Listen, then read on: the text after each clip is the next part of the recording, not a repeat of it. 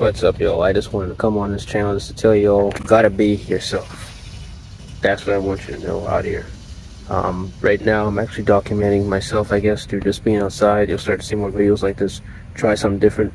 Learn how to be yourself. Learn how to just enjoy being around yourself. And as I'm outside waiting on the bus, I'm with nature, you know, just waiting.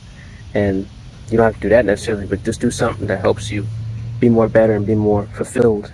Because sometimes all you need is a distance to yourself. People isn't always the answer sometimes. Sometimes it's just you, yourself, and your fun activities, or even your goals if you want to accomplish them. Just know that you can do anything if you put your mind to it. And to continue on with the video, I just want you to know that, yes, you have to be alone, but also, when being alone, strategize. Strategize new ways on how you can interact with people better. Strategize on maybe yourself. What are some things that you're not good at? What are some things that you are good at? Your pros and your cons. That's what you got to figure out.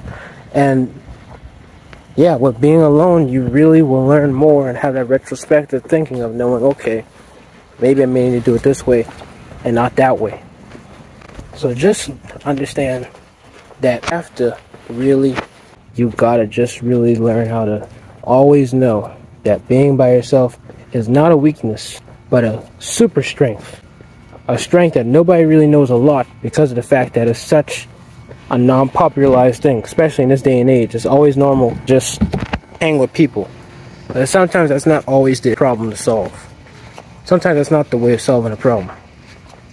So I hope you got something out of this video, and have a good